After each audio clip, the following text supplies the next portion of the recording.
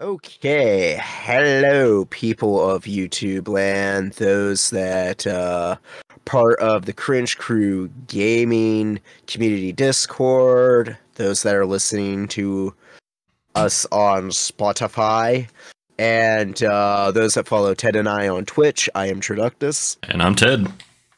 And this is the Cringe Crew Gaming Movie Review Podcast, where we take a director's filmography and review it.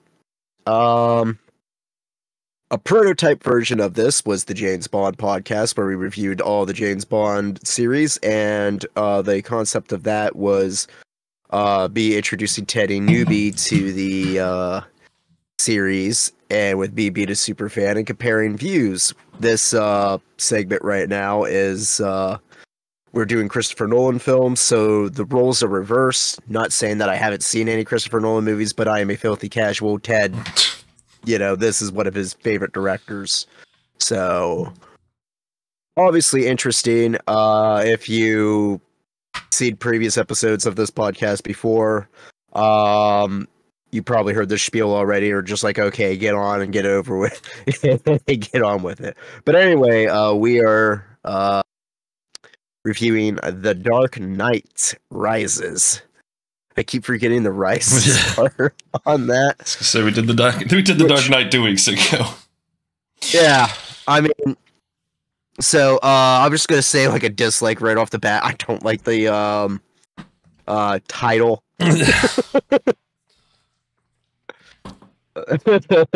But that's neither here or there. Anyway, we're gonna go over background information on the film. A budget of 250 to 300 million gross, and it gained and for net. Wow, so there's gross and net. Jesus. Yeah, the budget for the net budget was 230 million. And the box office was $1.081 billion. So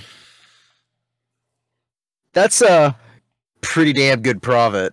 That's a lot of money. Yeah. That being said, bunch of people come back. Christian Bale, Michael Caine, Gary Oldman. Even Cillian Murphy comes back, and so does Liam Neeson in a flashback. And there's also like a flashback and archival footage of Evan Eckhart as Two-Face. But also, more importantly, the person that comes back is cinematographer Wally Pfister. And this is probably the last time I'm going to make that joke and laughing at that name. God damn it, Stahlman. Sorry. We have to have other bits besides the counter, which is probably at 3. You're not far.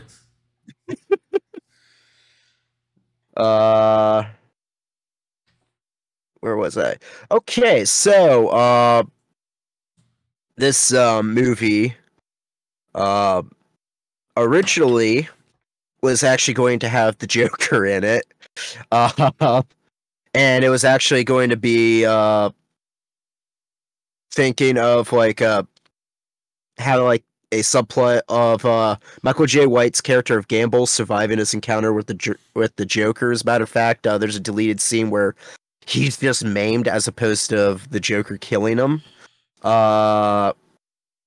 And he was basically supposed to take over Gotham City, and the Joker was supposed to be in the Scarecrow's role of being the gavel, the judge. But after Nolan died during filming of not Nolan, Heath Ledger. Not Nolan, god damn it, Heath Ledger. Sorry, we just woke up. Yeah, after Ledger died during filming of The Dark Knight, that was scrapped, and instead they brought in Bane, and decided to make a sequel that is loosely based off of aspects of the Charles Dickens novel A Tale of Two Cities. And there's a few homages to that. There's a few characters that are symbolizing characters in A Tale of Two Cities, including Philip Stryver, played by Bern Gorman, who is known for his role as Owen Harper in the BBC series Torchwood. His character is his name is actually named after the character C.J. Stryver in A Tale of Two Cities. There's also a reference to one of the villains in A Tale of Two Cities with Bane's parachute cord being like hand braided. The studio wanted the Riddler to be in this, and wanted Christopher Nolan to cast Leonardo DiCaprio as the Riddler, but Nolan wanted an antagonist to be very, very different. Someone that was physically matched with Batman, but also was very, very smart, and Bane fit that criteria.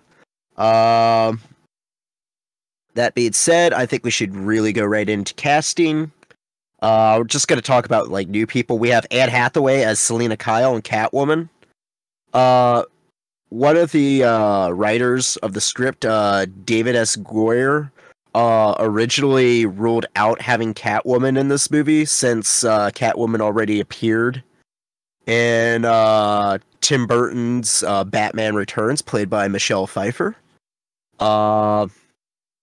I figured that was probably you know what, add Catwoman in it since we already have Bane in it, who was there previously in Batman Forever, which is the only good Joel Schumacher Batman movie out of the two that he directed. Anne Hathaway, while auditioning for this role, didn't know that she was being considered for Selina Kyle. So what did she think she was auditioning for? I don't know. Wikipedia does not say. I wonder what role she was aiming for to end up with Selina Kyle. But anyway. But Hathaway described the role as the most physically demanding role that she's ever played. And she said she thought of herself as being fit, but had to redouble her gym efforts to keep up with the demand of the role. She said that she trained extensively in martial arts, and took inspiration from an Austrian-born actress by the name of Hedy Lamarr, who was inspiration for the comic book character. We also have Tom Hardy as Bane, and Hardy definitely wanted his character to be more menacing than Robert Swenson's version in Joel Schumacher's. Bane was in Batman and Robin. I thought he was in Batman for. God damn it! That shows you how much I blocked out Batman and Robin. But so, that being said, Tom Hardy purposely created a contradiction between his voice and how his body looked. Hardy gained 30 pounds for the role, increased his weight to 200 pounds. Hardy based Bane's voice off of several influences, including bare knuckle boxer Bartley Gorman, and also the character's comic book heritage. With that being said, after looking it up, Bane, despite in the comics being Hispanic, does have his father being a guy that was British. So therefore, we have a extremely, extremely British Bane in this. We have marrying Cuddlard, who played, I guess, the primary antagonist of Inception. In this, she plays Miranda Tate, and spoiler, plays Liam Neeson, character Ra's al Ghul's daughter, Talia al Ghul, and teen actress Joey Keane plays a young Talia al Ghul in flashbacks for the character of John Blake, who is later revealed to be named Robin John Blake as a homage to the character of Robin, is played by Joseph Gordon-Levitt. And I think that's basically all that as far as like notable characters, yeah, that would be it. I mean, a bunch of the Steelers make cameos because this is filmed in Pittsburgh. But yeah, that's about. Oh, one more fun fact. Well, in the middle of work, like during pre-production, David S. Goyer, who was writing the screenplay, ended up leaving this to work on Man of Steel. Interesting. Yeah. So, and what will probably set this up for later on while we talk about this movie, Nolan wasn't sure if he was going to make this movie because he wanted a story that he could be interested in and committed to. Because he said, like, if I can find it. Oh, yeah. He only agreed to do the third film on the basis of finding a worthwhile story, fearing that he would become bored halfway through production if he discovered the film to be unnecessary. And also stated, on a more sophisticated level, I have to ask the question: how many good third movies in a franchise can people name? And definitely did not want this movie to be like a forgettable third film.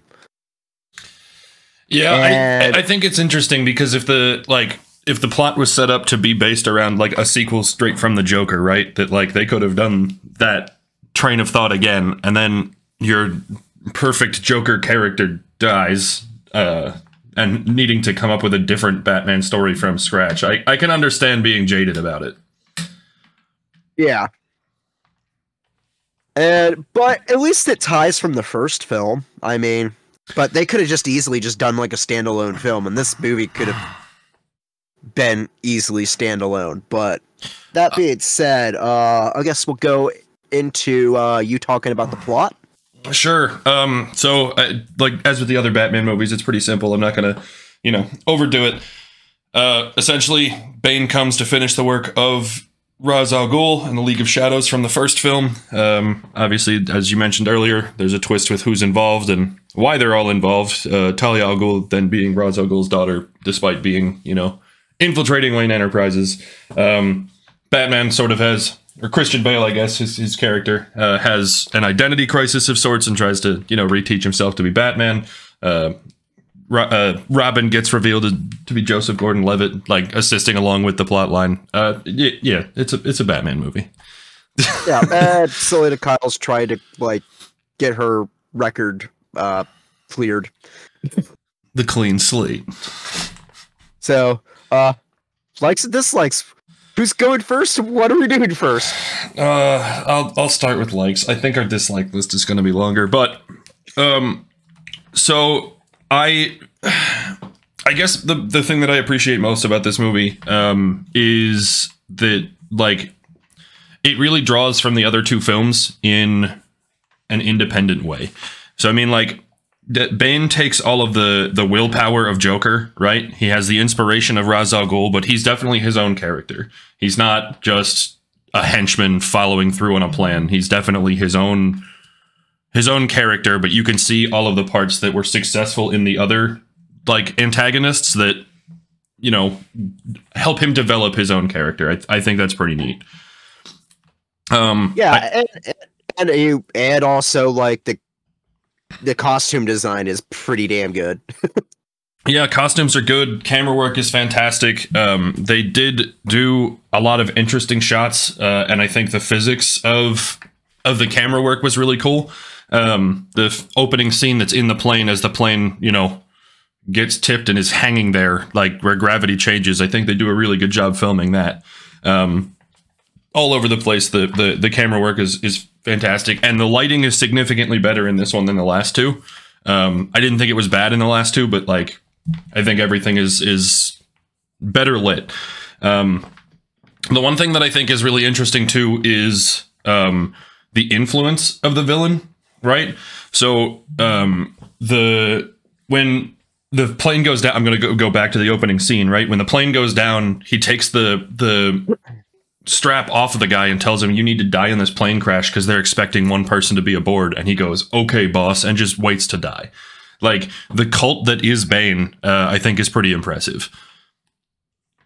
Yeah, I definitely agree, and this honestly makes me want to like read A Tale of Two Cities, because like, it's interesting. See, now I will have some dislikes with the plot when we get to dislikes, but I'd say certain aspects I like in the plot is how Bane is basically starts like a revolution in Gotham to cover up ulterior motives of like destroying Gotham completely. So he kind of seems like comes off as more as like a liberator as opposed to like the one of like the true villains of like what's going on. Yeah, he does have a really good public relations focus. Like, I think the other thing specifically with Tom Hardy as Bane, right? I mean, you kind of highlighted it earlier that like they didn't get an OG Mexican luchador, right? Right, and by the way, Ted challenged me to find a substitute for this that would be a little bit more accurate. I did, however, I could not narrow it down to one person because of. We'll get there in a minute. Couple of reasons. Anyway, I know that the casting is quote unquote whitewashed. I get that like it's not the standard character that you would expect it to be, but my challenge is that like they can't cast just a 300,000-pound juicer of a fucking luchador to give an acting performance that's required for this film. I don't think such a human exists. You can wiggle your finger all you want. This is an audio medium. Stahlman, you need to talk. All right. So, we were going back and forth on this, so we couldn't really find like an actor that had like the in-depth. The closest thing we kind of got was like if he was still alive, it probably could have been Eddie Guerrero, but we weren't sure how good of an actor like Eddie Guerrero would be, because just because someone's a professional wrestler doesn't mean they transition to film very well. Like very once in a while you get like, ones that are like really, really good, like The Rock is good for what he is. So is Roddy Piper. Like, and Roddy Piper makes the movie They Live. But at the same time, you get duds like Hulk Hogan.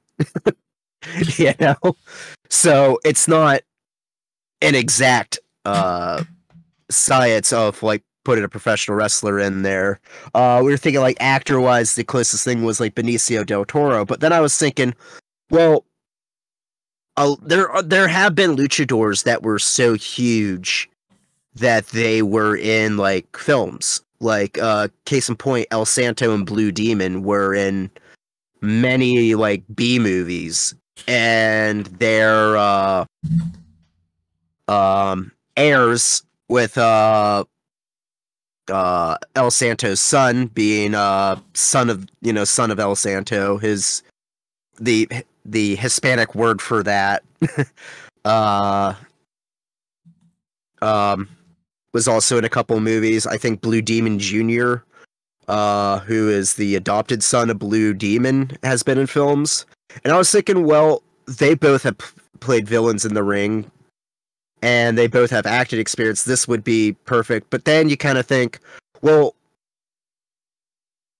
I've heard Blue Demon kind of like speak in English and it's not very good. So there's that problem as the language barrier. But on top of that, with Blue Demon and Son of El Santo, the thing with luchadors, if they haven't been unmasked or if they're like retired, they're going to have that mask on at all times. And even though Bane's face is like has a mask, they have to take that mask off and put that thing on there. And luchadors are very, very protective of their identity because it's like a superhero thing, That was a really long-winded way to say that Tom Hardy is the best choice as an overall whole for this role. Shut up. All right. So the only alternative that I could think of, I was thinking of like a luchador that was that could have fit the role, because the only way I could think of was like, well, a professional wrestler could work the physical thing, but you would have to have someone in depth for the voiceover. So there is a wrestler by the name of Mil Muertes, whose real name is Ricky Banderas. He actually has wrestled without his mask. He fits like the physical role. However, to do the voice acting, I was thinking Benicio del Toro, because he was the only person I could think of that could do a menacing enough performance vocal wise. But for like a single person in there, like, yeah, Tom Hardy was a really good choice for the role, and it's kind of hard at that time period to really pick someone that would fit the role exactly. All right, that had the best of both worlds without having like to hire two people. 8 minutes to say I was right. Okay, so my point in all of that, not to get totally lost.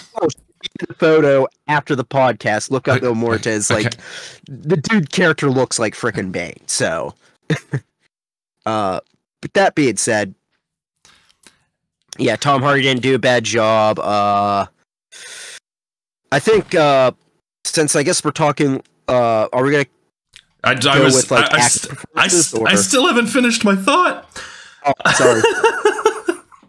God. No, so I appreciate that, like, even though Bane isn't the standard comic book character, right? Tom Hardy really fills the role well, and I think that there's a very cool, like, they've rewritten the origin story, right? Like, original comic book Bane is not just, like, or is just a juicer, basically. He's just looking for his He's more poison kind of. Well, I forget what they call it in the comic book. It's called Venom. Venom. I thought so, but I didn't want to fuck it up. But yeah, he's looking for his venom that's keeping him alive, right? They've kind of replaced that aspect with the mask that keeps him out of pain, right? But like, they didn't just have him chasing steroids, right? Like, he had totally different motives and like clearly the same inspiration for a character, but with the casting that may not be 100% comic book accurate, they also gave him an origin story that's different from what it was before. So I can appreciate that. Comic book aspects, because Bane in the comics does join the League of Shadows. Right. So there's that aspect. They do also have Bane's origin a little bit with him actually being born in the prison. Yeah, it's not a complete detraction, but it's also not like standard cut and dry, this is where we're going. Exactly.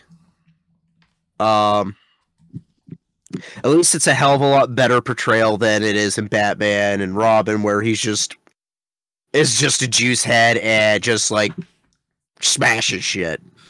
For every time we've mentioned that movie, I'm gonna make you review it. I swear to God. If we have to go, you know what? I won't mind actually going through Joel Schumacher's filmography, because there's some good gems in that, like St. Elmo's Fire, Falling Down. I think he did Phone Booth. Phone Booth's actually a pretty damn good one, but he also made shit like Batman and Robin. Yeah, anyway, So- you did mention sticking on acting performances, so the last thing that I want to get to on my likes list, Anne Hathaway was flawless. She did a really good job. I don't necessarily think of her as like a phenomenal actress. I'm not saying that she's bad by any means, but I think she really fits the role well. It definitely hits all the right notes that you'd want this character to hit, like both from the portrayal in the movie, but also the way that the comic is written. Like, I think she really nails the character. Yeah, I think the thing with Anne Hathaway is that she gets typecasted a lot as like a girl next door. And when she does take on roles that are like get away from the typecast, she really shines. Like a prime example is the movie Havoc, which is a freaking gritty movie. It's basically about a bunch of rich kids that are into like hip hop culture, you know, cultural appropriation and stuff like that. Think they're all like thugs and stuff, and then they go into like the ghetto and then hang out with a bunch of drug dealers, and then shit just goes, you know, south because, you know, they ain't about that life, you know. And Anne Hathaway kills it in that role. And to me, like, I really see that, you know, when she's actually gets a chance to act, she really dedicates it to that role, and she knocks it out of the park. I think Joseph Gordon-Levitt knocks it out of the park as well in this. I think he does a damn good job in this movie as well. I think both of them do the best acting out of the entire movie. Gordon-Levitt's okay. I think that he's a terrific actor, and I don't think this is his best performance. I just think the performance character just fits such a weird spot. Like, they give him simultaneously too much and not enough time. I don't know how to better explain it, but like they put him on in weird moments as filler, but they also like keep him out when you like he has something to contribute. The character's weird. I think that takes away from that one a little bit. I mean, for what he was given, he does a phenomenal job. Oh yeah, absolutely. Do you have more on your likes list, or you just want to get into the rants? I got one more. Well, we already gave Tom Hardy praise, so. Yeah, right. Tom Hardy, unnecessary badass. He needs to add the addendum to the end of his name. All right. That being said, here comes the frickin' dislikes and the rants. Oh God. I'm gonna be a little bit more petty. All right. Despite Bane looking really, really good, all right, there's some aspects of what Tom Hardy does where it makes zero sense. There's a lot of cases where Bane's just walking around holding his coat like this, and I just want to scream at the screen, just going, "You are not Ted DiBiase, the $10 million man." How does this scream revolutionary? This screams rich, smug prick. That being said, Bane's voice is terrible. Completely freaking terrible and distracting. Every time I hear him talk, I think Sean Connery. It's definitely weird, but I don't know if it's distracting. Connery, I get, but it's just high-pitched, nasally Connery, I guess. It doesn't bother me. It's definitely like notable, but I don't know that it's distracting. It's hard to take him serious because he says like pretty damn menacing stuff, but it's just said in some like really like mundane way that's just like he's just taking a stroll in the park, and it's like I don't know. I think his voice is like it's set that way. It's not just a standard voice, right? I think about the scene where they capture Commissioner Gordon, right? And like the stuff that he has to say is profound, and it sticks out because his voice is different than the other ambiguous, faceless, voiceless, nameless thugs that are in the rest of the case. Like, I don't know that it's the best choice or what set like, but it certainly sets him apart. I think it makes what he has to say stand out. I don't know that it's distracting as much as notable for me. Yeah, I don't know if it's because of the sound mixing with like what the format that we're watching in, because like his voice is way too freaking loud. Plex is awful, right? So I don't know what causes it, but it makes it where the sound effects and the dialogue are on two different tracks. The dialogue is always down here. The sound effects and the music are always up here. And I guess whatever happens with Bane's voice makes him with the sound effects. So he's talking like he's shouting at you, and everybody else is kind of down here like this. And it is so awful. But again, that's just the platform, not the actual movie design. And By the way, that is the minor gripes that we have with this film, because to be honest, this movie is all fluff to the point where it's way too long, but it also doesn't give you enough where you actually feel like you watched a full movie. It's like you missed a movie in between, because like out of nowhere Batman's just crippled. Okay. There's like a bunch of things that happen in between like both movies that gets like mentioned like in a sentence or two that are extremely important to the plot, but you're just like, you kind of forget about it. You're just like, well, what the it's like, so why is he losing? Oh yeah, he invested it all in this infusion reactor, and okay. Yeah, it's real easy to get lost in a very simple linear plot because shit is explained very briefly and there's a lot of bullshit in between. I guess they just do a whole lot of extra work to make the setup feel like it's part of any other part of a Batman movie or a Christopher Nolan Batman movie, you know?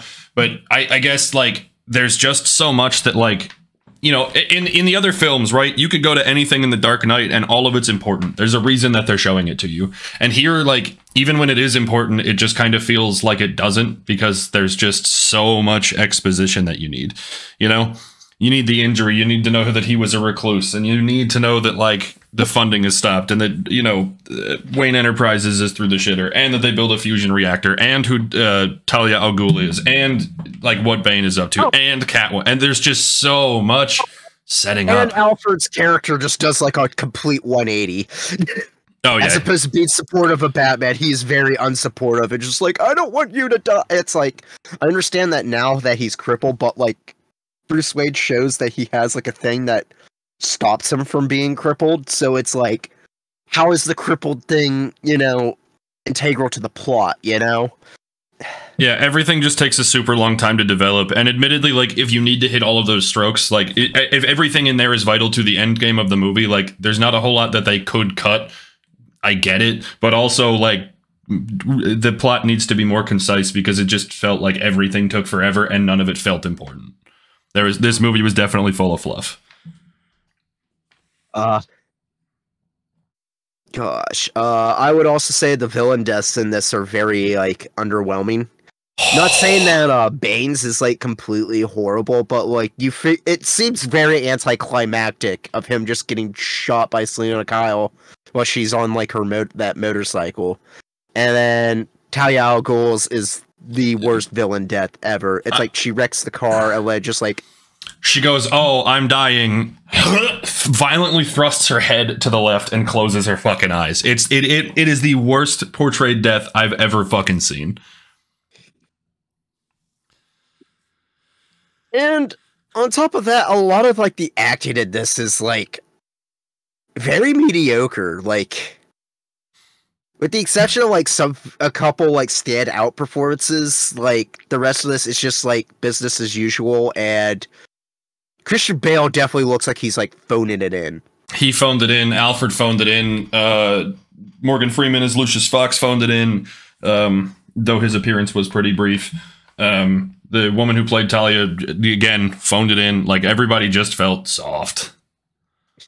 Even Gary Oldman phoned it in. And I don't know how the hell Gary Oldman phoned something. He did okay. They just didn't give him the same kind of platform that he had in the previous two. So he didn't bother me as bad. But I think the biggest issue in this movie is that it just seems like it doesn't really matter. Yeah. You know? And I wasn't expecting it to be as good as The Dark Knight. I wasn't. I was expecting it to maybe be better than Batman Begins. But, like, because, like, when I first watched it, I was kind of a little bit bummed out when it came out. Like, I didn't think it was good as The Dark Knight, but, like, I wasn't, like, disappointed or, like, meh about it. And I think it doesn't help that we watched Inception before this, because it seems like we're kind of taking like a dip in quality, like Nolan's getting like burned out, which makes me scared for Interstellar.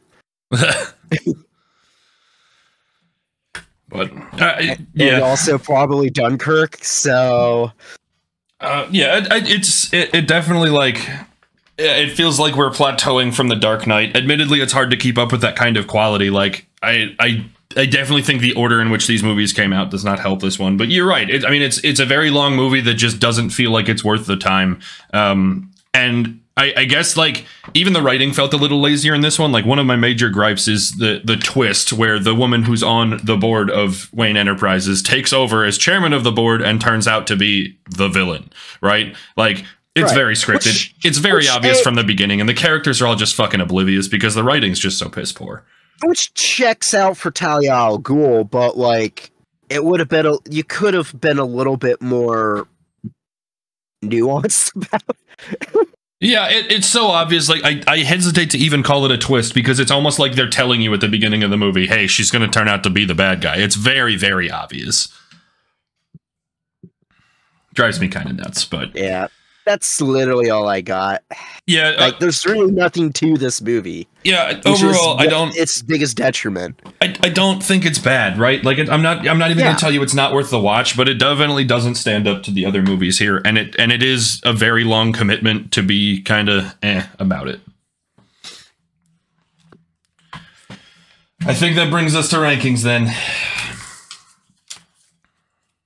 Ted, you want to go first, or you want me to go first? I think I'll take it. I'm gonna put it 7th. It's still gonna be ahead of Insomnia for me, but I think it's significantly behind Inception. I remembered liking this movie a whole lot more. And it just kind of like you said, it's just kind of a disappointment because it doesn't feel worthwhile. It feels like they're setting up for a Robin franchise that we all know is never going to happen. It kind of feels like this was just trying to give Batman a good wrap up that honestly was not really that good. And I don't know. There's definitely positives to it, but it's not Nolan's best work by any stretch.